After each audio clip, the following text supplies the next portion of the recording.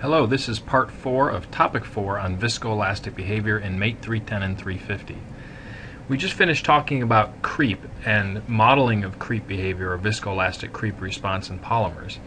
In this section I'd like to switch from thinking about creep, which is a constant stress varying strain condition, to stress relaxation, which is constant strain and varying stress. Under a constant applied strain, the stresses within a polymer will gradually decrease over time, as shown by this figure. You can see that when the deformation or strain is initially applied, we get a sudden increase in the stress of the polymer, and then as that strain is held constant, the stress gradually diminishes. This is a phenomenon known as stress relaxation, and it's caused by chain alignment and rotation that reduces the strain and therefore the energy in the system. Reduces the stress. This is a very common response in biological soft tissues. Your bladder, as it stretches, the tissue relaxes to reduce the likelihood of damage to the bladder. And so we see the classic expansion of volume of the bladder material, and then a sudden increase in the stress with a sudden decrease in the stress within the bladder material itself. The same thing occurs in the aorta, so that there's very little damage to the aorta over time with the expansion due to blood flow. Well, if we assume that the strain is constant, epsilon naught, and we apply Hooke's law, we can say that the stress varies as a function of time, and that's equal to the elastic modulus as a function of time also. The relaxation modulus is often given in polymers as a function of time. In other words, if you look up data on polymers, you'll find an elastic modulus for 1 hour and an elastic modulus for 1,000 hours. And those two values will differ, typically the 1,000 hour elastic modulus being lower than the 1 hour elastic modulus because of stress relaxation.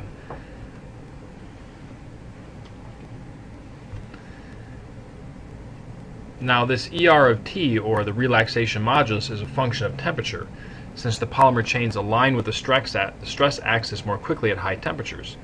So for example, if we look at this plot, we have relaxation modulus on a log scale versus time. We see that at very low temperatures, T1, the relaxation modulus doesn't change very much as a function of time. But as you get to higher temperatures, for example T4, the relaxation modulus drops dramatically as a function of time, because of the allowing of chain rotation and chain alignment. What we often do with this data is plot the elastic modulus at a fixed time, so in this case T1, little t1, for various temperatures, and create the stress relaxation temperature curve, as illustrated in the next figure. Here we have the relaxation modulus as a function of temperature of the material after 1 hour of time. This gives us a sense of the stiffness of the polymer as a function of temperature. So at relatively low temperatures, the polymer has a high elastic modulus, something on the order of 10 to the third megapascals, or about 1 gigapascal. In this condition, we would refer to the polymer as glassy. At slightly higher temperatures, the material enters a transition temperature range, and which corresponds to the glass transition temperature, at which point the material becomes leathery. Then the polymer levels out, and the relaxation modulus levels out, and we enter into what's known as the rubbery stage, followed by the rubbery flow stage, and finally the viscous flow stage, where the relaxation modulus drops off dramatically, orders of magnitude, as it becomes a viscous liquid at the melting point. This is a typical curve for a semicrystalline or amorphous polymer.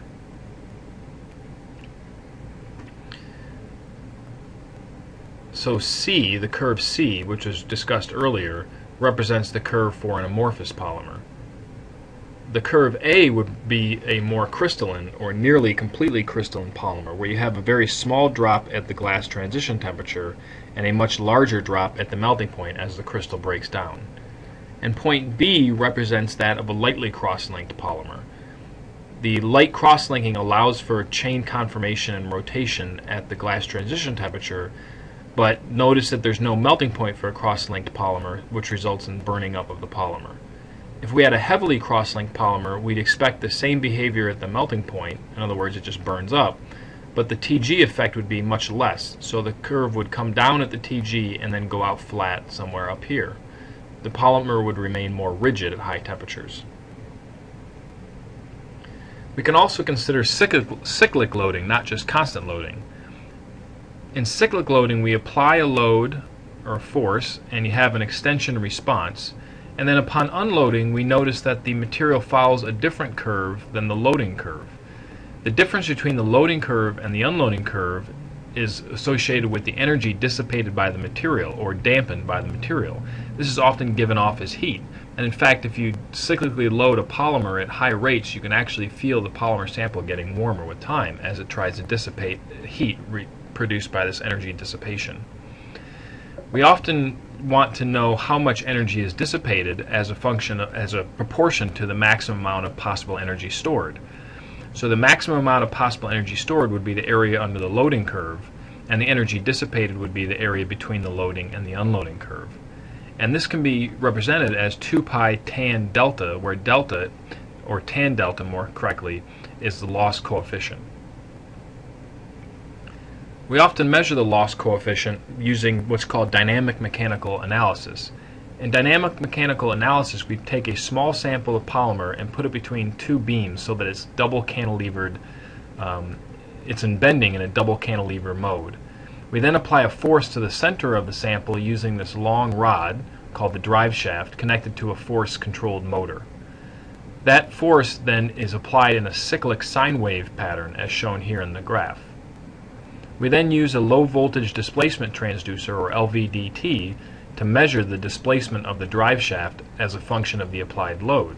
And what we often see is that the displacement lags behind the applied force some amount by what we call the phase lag, or delta. And remember, delta is the loss coefficient of the material. The larger that phase lag, the more absorbing the polymer is of energy. So a material with a high delta value would be very viscoelastic and would tend to absorb more energy in cyclic loading, whereas one with a small delta value would absorb much less energy. We can also use the DMA to do what are called temperature sweeps, to run cyclic loading tests over a range of temperatures. So in this particular material, we notice that there's a small bump in the storage modulus. The storage modulus is very similar to the elastic modulus. You can think of it as the same way. There's a small bump in the elastic modulus as measured by DMA, which represents what's known as a beta transition in the polymer. You can think of that as a small glass transition temperature. Then we see that there's a huge jump in tan delta, the loss coefficient, at the TG, as well as a tremendous decrease in the storage modulus at TG. So the solid line represents the storage modulus, the dashed line represents tan delta, or the loss coefficient. So at the glass transition temperature, we lose a lot of the elastic modulus, which means the material becomes much more rubbery and less stiff. And we also see the material starts to dampen tremendously at that transition. So we can use the DMA to measure transitions in the material's behavior and identify the location of the glass transition temperature. This is a plot that compares the Young's modulus of a material to its mechanical loss coefficient. And what I want to illustrate here is that for most polymers that are thermoplastics, that's the blue dots, these are typically glassy materials. So their elastic modulus and loss coefficient are tightly correlated. They follow almost a proportional relationship. But when I get to thermoplastic elastomers, that's the red dot, or even certainly elastomers, I have lower Young's modulus values and higher loss coefficients that no longer are proportional to one another. And this is typical of cross-linked polymers. We also notice that the rubbers and thermoplastic elastomers in general have higher loss coefficients than